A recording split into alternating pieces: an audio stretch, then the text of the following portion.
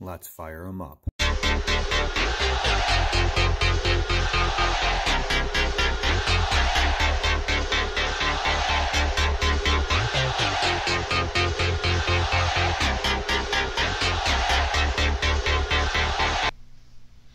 Okay, welcome to the Triggered Podcast. This is Randy Haskell, your host. As you guys know, I did have some issues on the last podcast, the one I did with Billy. It was a whole volume issue. People couldn't hear anything I was saying no matter how much I turned it up. I didn't fix it in post. I thought I had, but I didn't. Turns out I had the mic positioned wrong. I used the Blue Yeti Professional. I had it positioned wrong. I was speaking into the end of it instead of in the side like it's supposed to be. And I also had the gain turned way up high, so I was picking up everything in the background. Just settings wrong all the way around. So from help from a lot of you guys, I figured a lot of that out. And so hopefully this one will be better. We'll find out. But today we're just going to talk about, it's leaf season. I'm up here in the Northeast, as many of you know, and leaf season is upon us. And it is just, it can be a real nightmare, or it could be a huge money maker. It can be you lose a lot of money. I mean, there's just so many different ways it can go. So it's going to come down to the equipment you have and doing the best you have with what you got. Now, that being said, I'm going to cover a bunch of different categories, from different pieces of equipment, how you can use that equipment, how I have found over the years the best ways to use certain pieces of equipment, and also different methods you can use for billing customers and still be profitable. Now, I know a lot of guys, and we're going to go into that part first, and then we'll get into the equipment. I know that's what a lot of people come here for. They want to know how to make money, how to be profitable. So many of you guys already know my systems and how I do it, and so I'm just going to run through that.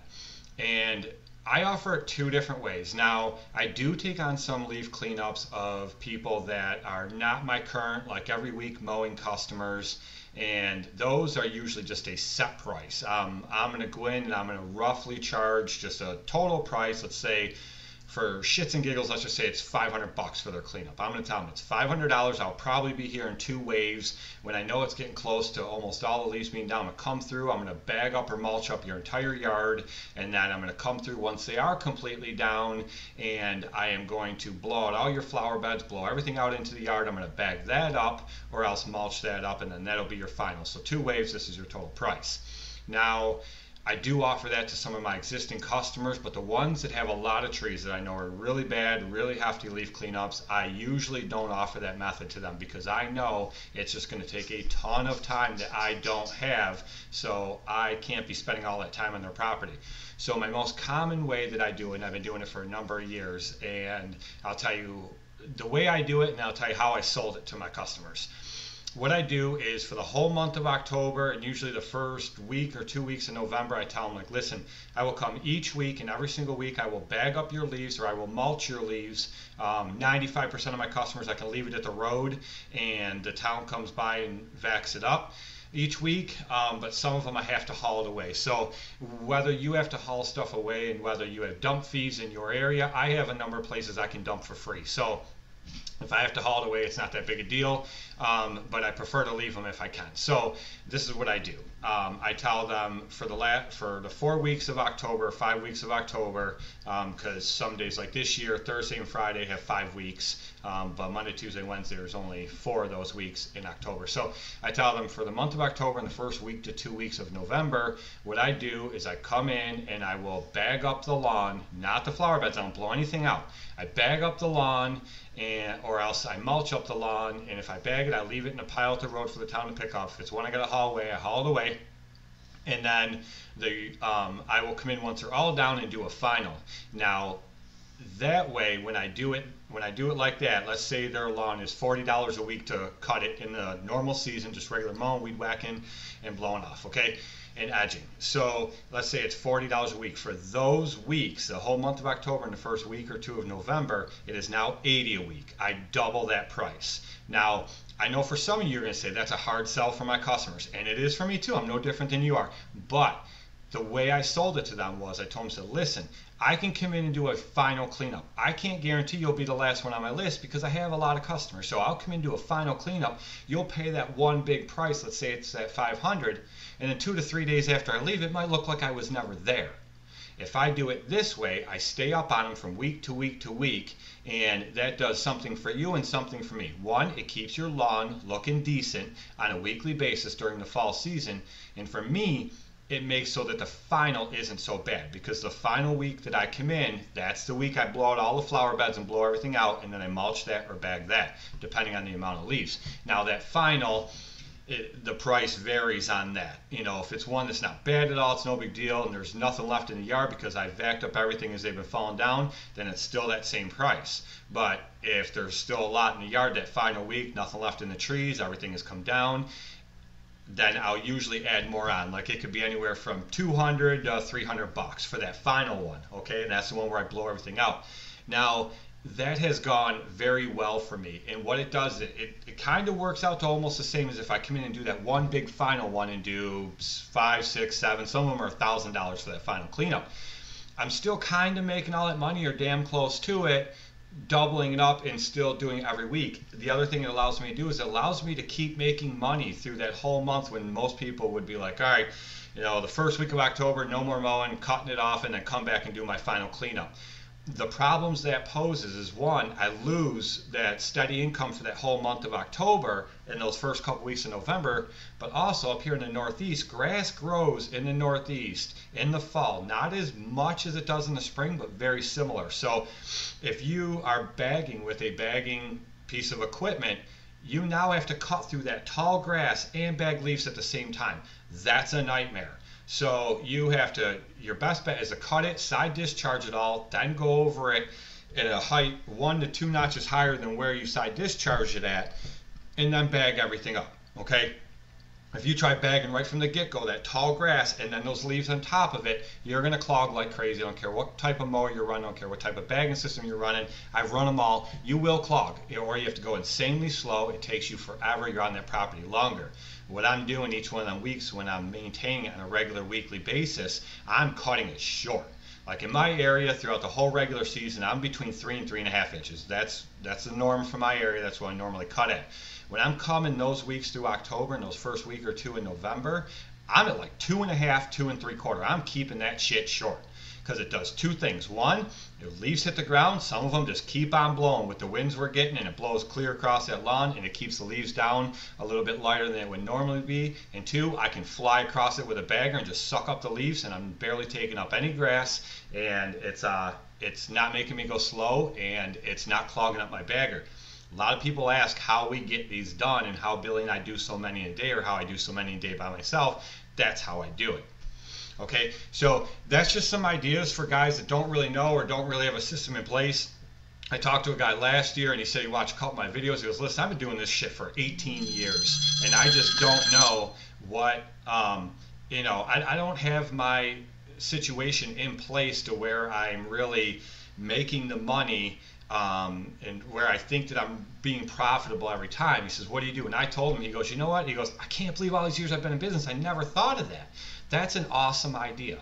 So he adapted that concept, and you know, now he's using it. He contacted me just before fall last year, and he used it right there starting last fall 2019, and it's worked really, really well for him. So he's making money now to where he wasn't making money before. It wasn't making the amount of money that he wanted to, and it's definitely been a lot better for him, and it's worked out for him. So am I saying it's going to work for everybody? No, absolutely not, but it could very well work for you. So if you're looking for another way to go about it, then do it that way. What I have noticed, and I know a lot of people do like an hourly thing. Hourly, just you know, it's never been a thing in my area. I guess some guys in my area probably do it. I've never done it because here's the problem. I've noticed when you try doing some type of hourly thing, whether it's a fall cleanup, spring cleanup, a landscape project, anything, I always feel like that customer is looking out the window like, why are they sitting there taking a break? I'm paying them by the hour. And then you take shit from a customer. I mean, I'm not saying that's going to happen, and guys with more experience than me could probably answer this better for you, but in my experience, I just think that that's how it would happen. I can't even say in my experience. I guess it's my assumption. I'm thinking that that's how it would happen. And also, you know, if I'm taking now, I spend a lot of money on equipment. and I buy the best that I can buy for the money that I have. And I think that I have some pretty outstanding equipment. Anyone's been following me for a number of years and have watched my journey and followed it and see the equipment I have, I have pretty high-end equipment and I have good equipment. So, and my equipment is more than capable of doing everything that I need to do and then some. So I didn't spend all that money to make little money. So if I have, like, usually when I go and do a cleanup, I have my Skag V-Ride 2 with the turbine bagging system on it, and I have my Walker MT, which has the turbine on that.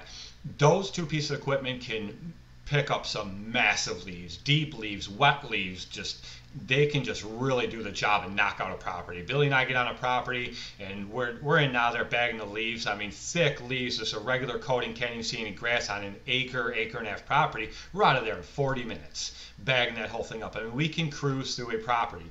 And it comes back to kind of like the old saying, whereas you're not paying me for my time here, you're paying me for my experience. It allowed me to do it in that time. So if I go to a property and there is a shit ton of leaves, there are sticks everywhere, and I can go in there, me and Billy, and knock that property out in an hour, and let's say I'm charging 75, 80 bucks an hour, I just made 80 bucks in that property when normally I could just tell you from experience, I can go in there and charge $450, $500 for that property, and people will pay it all day. So why am I going to charge the hourly rate? You see what I'm saying? So I'm screwing myself. And even if I went, say, on a fall cleanup, $75 a man hour, and it's Billy and I both there, and I'm in now there now, that's 150 bucks when I could have made 500 on that property. You see what I'm saying? So it takes experience to get to that point where you can look at a property and roughly know, okay, I know how I work if you're just solar. I know how I work and I know how my guys work. So I know what Billy and I can do together. And I know the work we can bust out, and I know what my equipment is capable of, and I can look at a property and be like, okay, well, the MT is going to have to bag a little slower here because it's wet and it will clog up more, but the Skag can cruise on this shit. So I know what my equipment can do, and I know roughly how long it'll take me, so I can take all it into account, and I know, okay, I can bust this out pretty quick. But if I charge an hourly rate, I'm screwing myself. So I'll just go in and give the customer a flat rate, and that's what it'll be. So a lot of it comes with experience, but there's different methods to go about. There's different ways that you can do it. You can do a final or one price, or you can do it weekly like I do it, and then a final at the end if it's a property that's still going to have a good amount at the end or a lot in the flower beds, or if it's one that's not going to have that much in the flower beds at all, and when by the time you get there that final week, there's nothing really left in the yard. You've been bagging it up for the last few weeks, so you're just blowing that out into the yard and just bagging it up. It's really not going to take you any longer than it has the last few weeks, and just charge that same double weekly price for that last one as well, and no substantial final. You know what I mean? And you've still made plenty of money, and you've kept that customer's yard looking good from week to week to week throughout the whole fall season, whereas their neighbors haven't. So you make their lawn look better. They're more than happy with it. You've made a good amount of money, and you stayed working instead of being laid off for that month of October. See what I'm saying?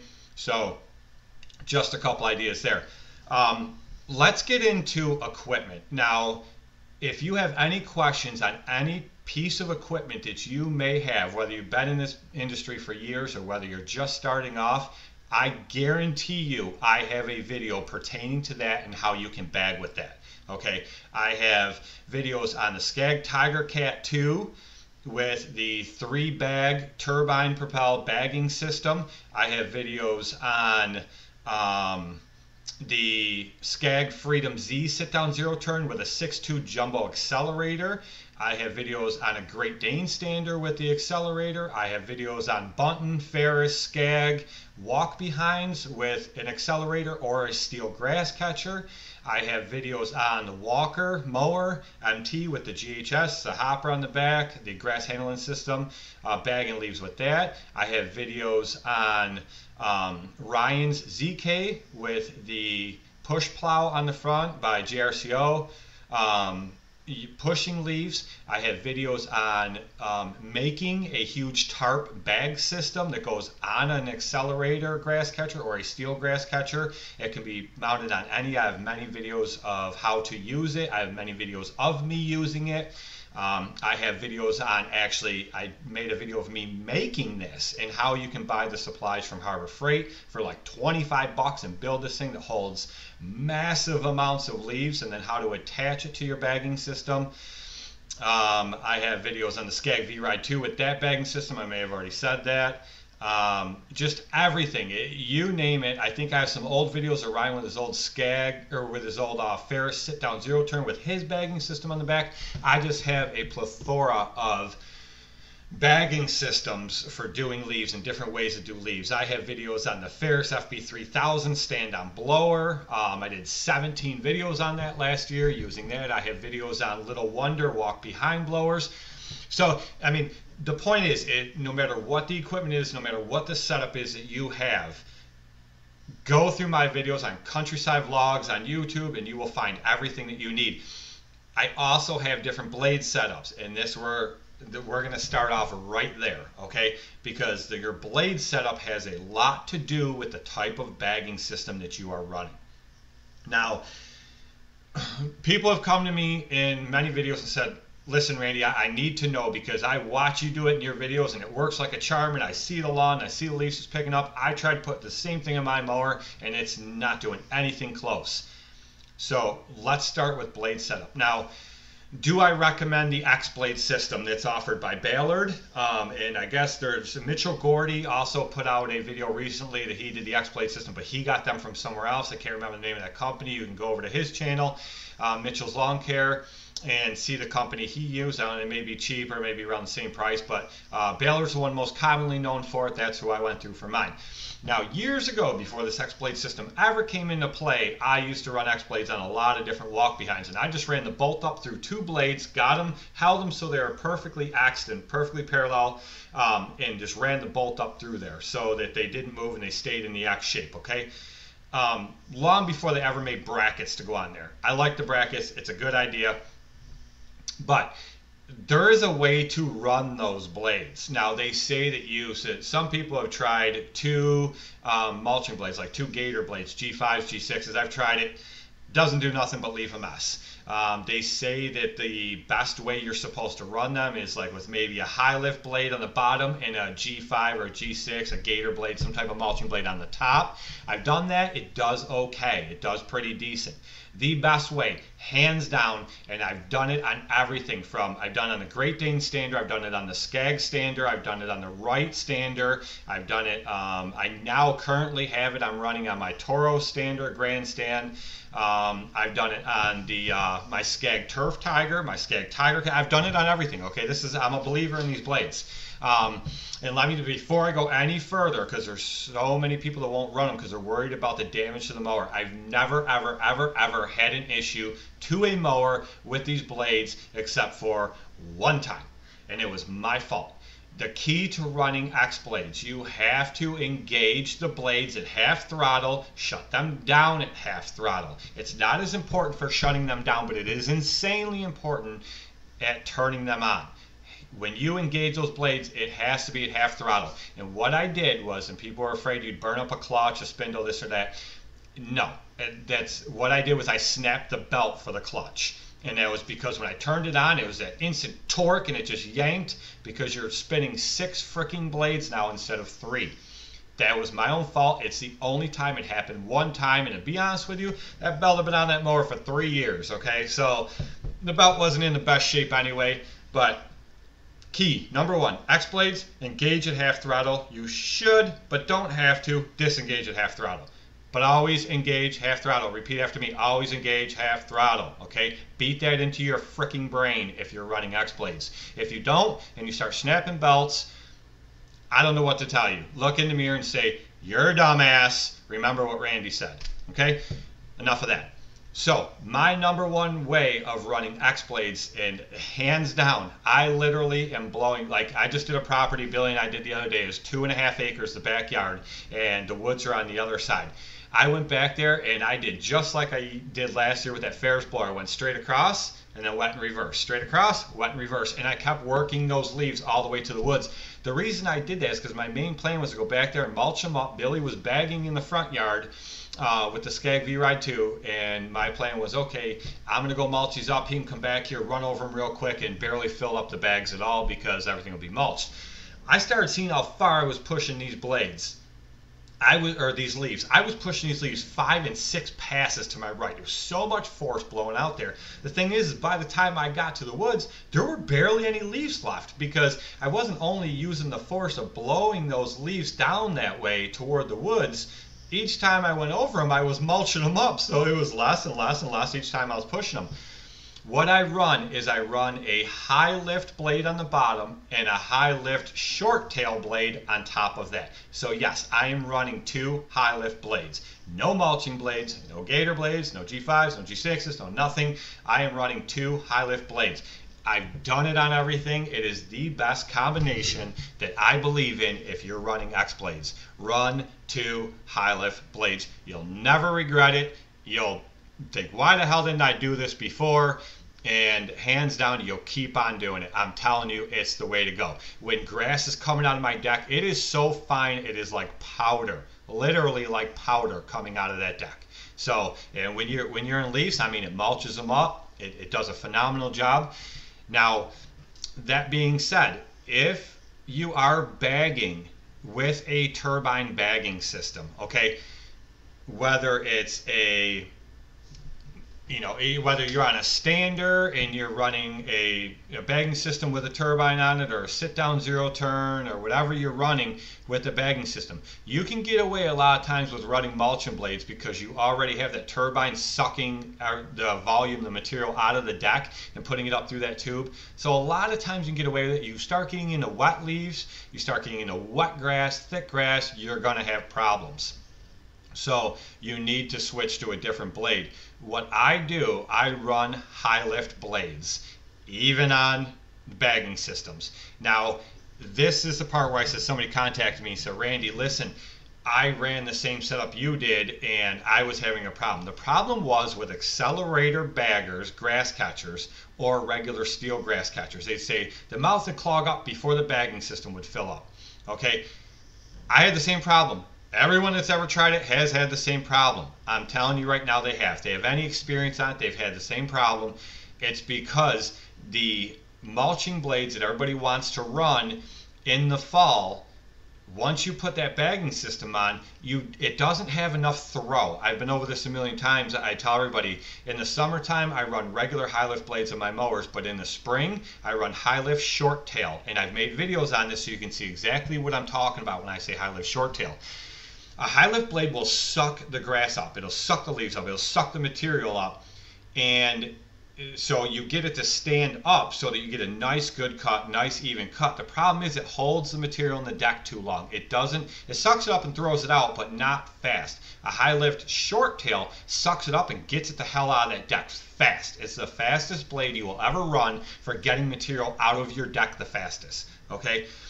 I highly suggest if you're mowing any type of wet grass in the spring or in the fall, whenever you're mowing wet grass and it's clumping out of your deck, switch to a high lift short tail and you will either eliminate or greatly reduce the amount of clumps you're blowing out of that deck.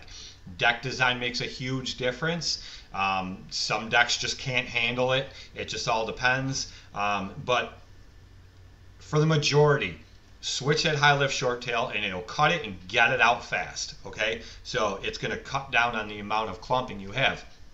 The reason I recommend either a regular high lift or a high lift short tail if you're running any type of grass catcher, okay, that's the steel catcher, the accelerator, jumbo catcher off the back. There's that new one that's made in Australia that Ballard sells. I don't even know the name of it off the top of my head. But if you're running any type of grass catcher, the mouths are small on those things and you don't have a turbine or any type of blower system sucking the volume, sucking the material out of that deck and putting it into the bagging system.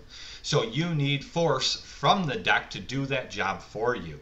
So you need something that's going to push that shit out of that deck, out of the mouth of that deck. Well, when you're pushing it out and it can't just free fly wherever the hell it wants to go, you need something to help it go, to encourage it to go to where you want to go. Where do you want to go with a grass catcher? You want to go to the back of the grass catcher. Start filling in from the back, work its way forward until you're full, right? That's the concept.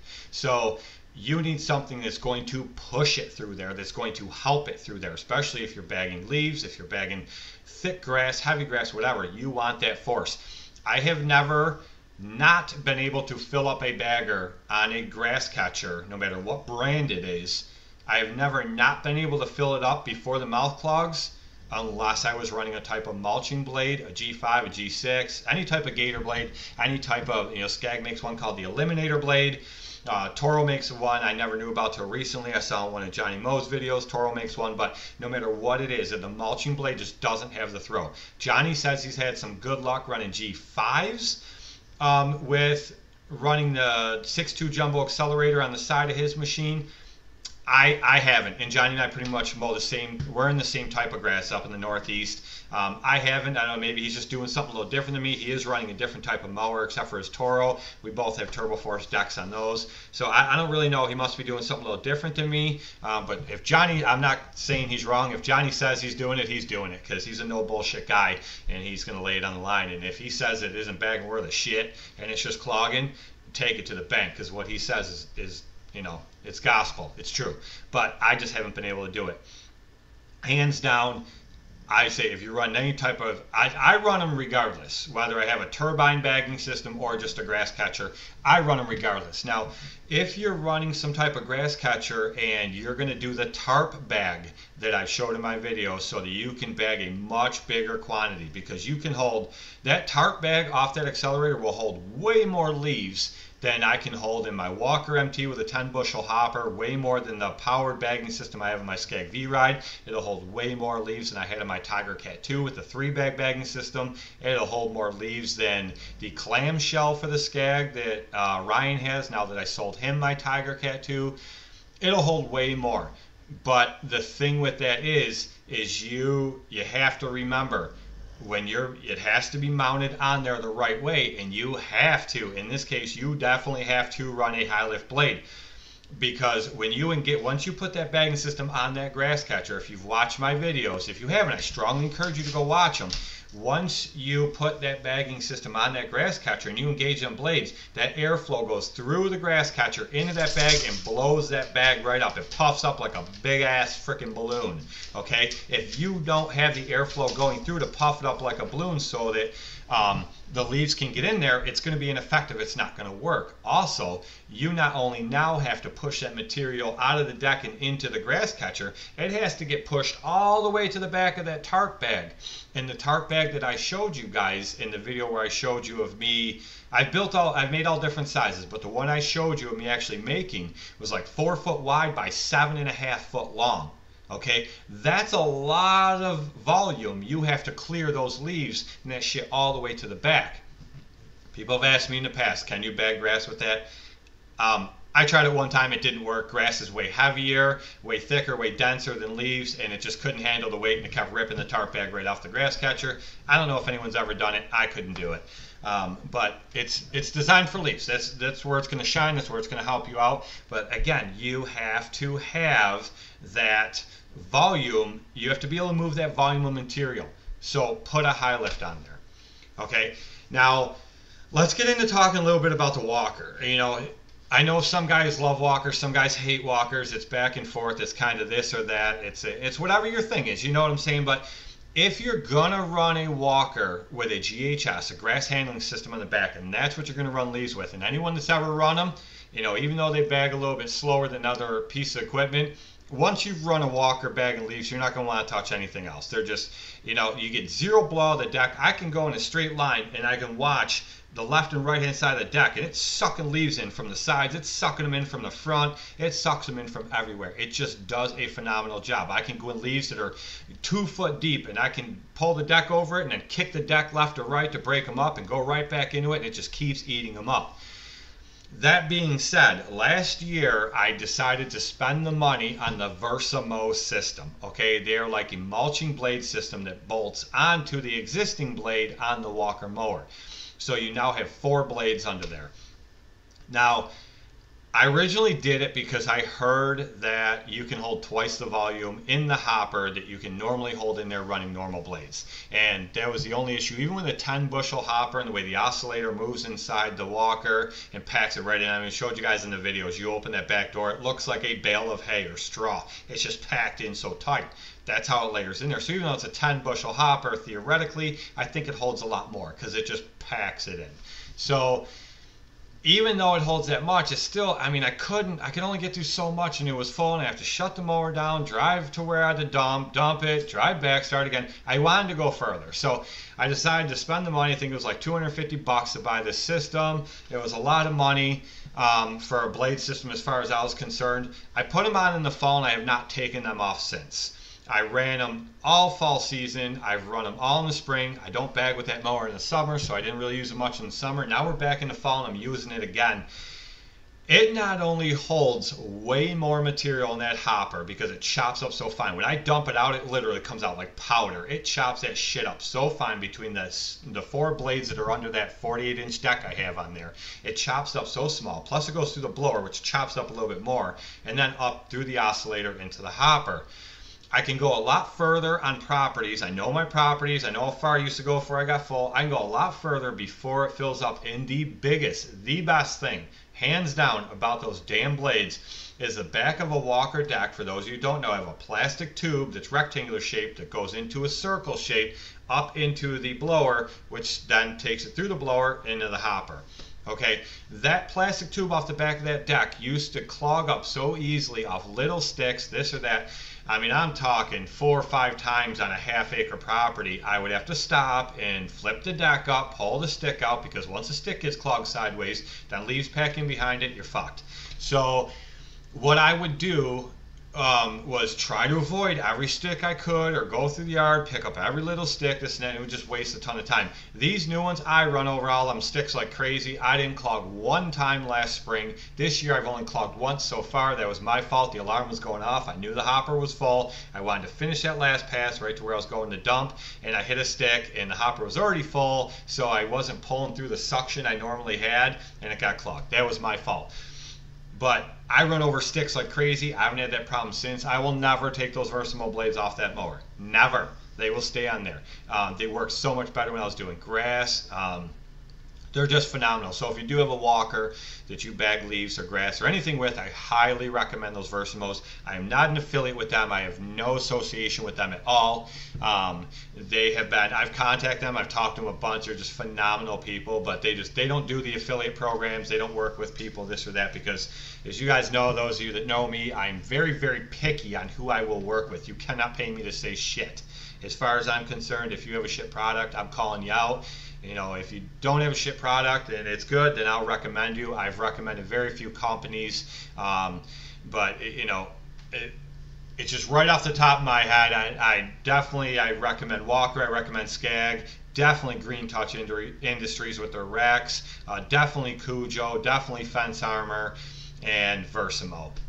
That's about the bulk. I may have missed one here or there, but that's the bulk of the things I've recommended. I've tried out so many products that I haven't even showed you guys on my YouTube channel, just because, plain and simple, I literally laughed so hard at it. I'm like, I can't even do this. This would be the most negative video I've ever made in my life. I just can't even do it. I'm not even gonna waste my time. Just total crap.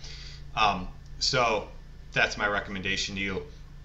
Now, as far as, and people have asked me, would you put the X-Blade system on a mower while bagging leaves, such as the Skag Tiger Cat 2 that I had with the turbine bagging system, the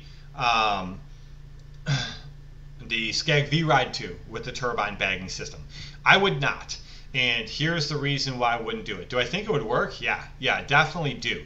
But here's the reason I wouldn't do it. The reason I wouldn't do it is because that turbine is running off the pulley that's on top of your right-hand spindle on the deck. So you're already putting that extra tension on it, and you notice it because even on my 25 horse Kohler EFI, my Skag V-Ride 2, you burn a lot more fuel running that bagging system, okay? with that belt coming off that turbine for bagging.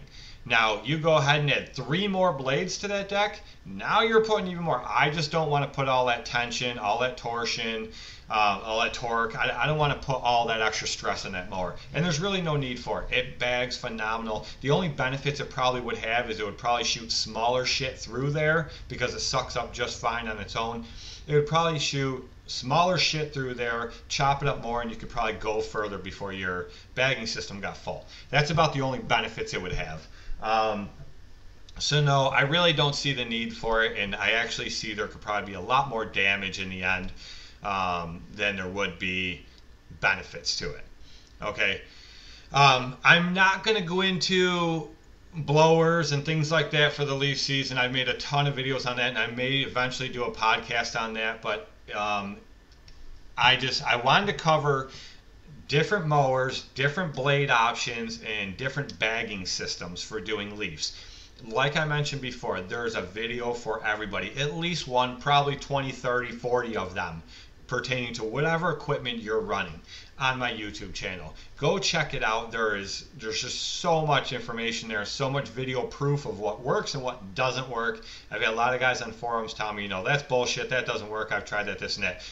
It's really easy to talk. It's more difficult to put a camera on that shit and show video proof, which I have done.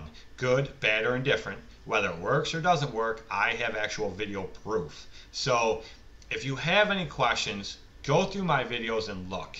And you will find videos on everything and anything you possibly think of pertaining to leaves. So I hope this helped you guys out. I hope this will give you any information that you need as far as bagging systems, as far as blade systems, as far as, you know, what you're running, if it's cleaning up as good as you want it to, like the grass catchers, if you're getting a full fill up on a grass catcher, because let's face it, they only hold so much anyway. If it's filling up enough before the mouth clogs up, things like that, how you can fix it. And then if you're running, you know, regular bagging system mowers, different ways you can run those. So, and more importantly, I think the meat and potatoes, the bulk of what people wanted out of this podcast was billing and how can you make money, how can you bill customers. I highly suggest you don't do an hourly rate with your customers.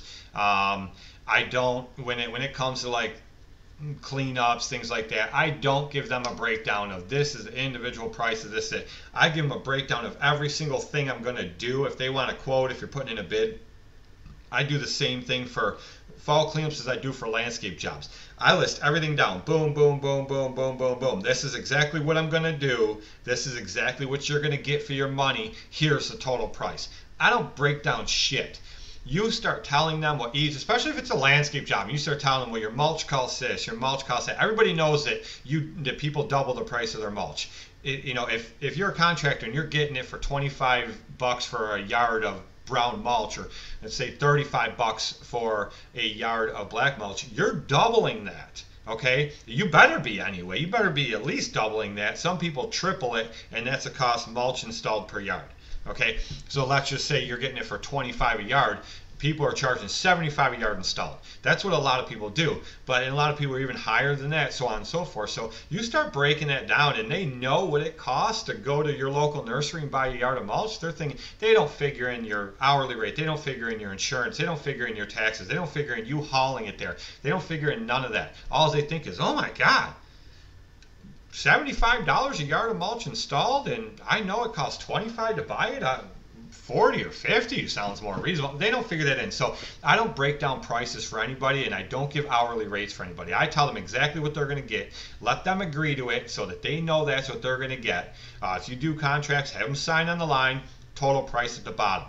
They agree to that price, you do it. They come back and say, well, you know, you didn't do this over here. You pull it back out and say, it's not on the list. You signed to it. I did everything that's on here. You have some skin in the game. You have some meat. You have something to protect you. Okay? You start giving hourly rates or you start breaking things down, it's going to come back to bite you eventually. It's just in my experience, that's, you know, the hourly rate thing. I don't have experience on that, just other guys I've talked to. But as far as breaking other things down, that has come back to bite me. I haven't done that in years. That's why. So, again, now I'm starting to ramble on, so I'm going to cut this short. We're at 38 minutes, like I mentioned in my last podcast and my intro podcast. I'm going to try to keep everything at an hour or under. This is just a pre-recorded one. I'm going to do pre-recorded and I'm going to do live interviews, most likely via StreamYard. So I hope you guys follow me along. I upload everything to, usually on my YouTube channel under the podcast playlist. And also I'm using Anchor Podcast to upload everything to. And what they do is they disperse it out for me. They send it out everywhere. I'm told that it will be on Google Play, it'll be on Audible, it'll be on Apple iTunes, it'll be on Spotify, it'll be on CastBox. I mean, they send it out to everybody, but I just started doing it a few days ago. They said it could take a week because once they send it out, those individual apps have to approve it and then they accept it and then bam, it's good to go from there.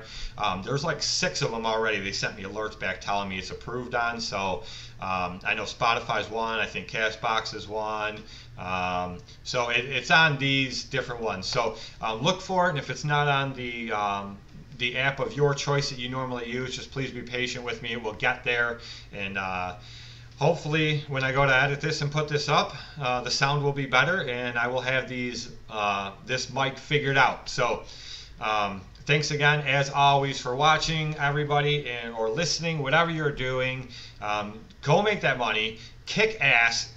Don't back down on your prices for anything. Stick to your prices, stick to your guns, make that money. That phone will always ring. If you're doing what you say you're gonna do and you do the job that you're supposed to do, that phone will always freaking ring. If people want to nickel and dime you, move on down the road. Spend that money on a property where people can appreciate your worth. Okay? You can do this. You can make the money at it. Don't accept anything less than what you're worth.